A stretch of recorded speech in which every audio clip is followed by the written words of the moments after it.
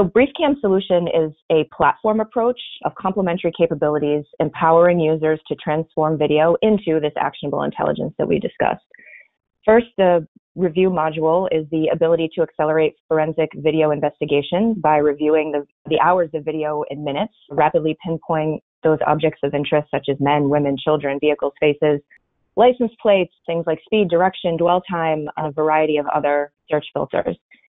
The Respond module complements the forensic search capabilities with real-time video analytics, leveraging alerts from any of those search filters that I previously mentioned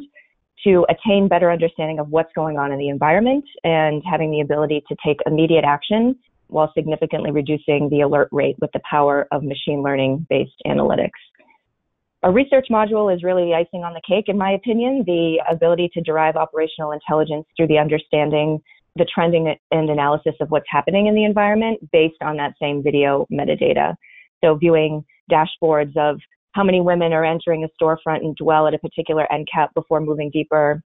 into the store, or how many vehicles are making illegal U-turns in the school zone during school hours, measuring the time it takes for vehicles to cross into a junction during different hours of the day, or even in this new world that we're living in today, managing physical distancing as the economy looks to reopen, face mask detection, building occupancy, and so much more. This is really how BriefCam is differentiated in the market and transforming the existing video surveillance investments into the actionable intelligence that we discussed.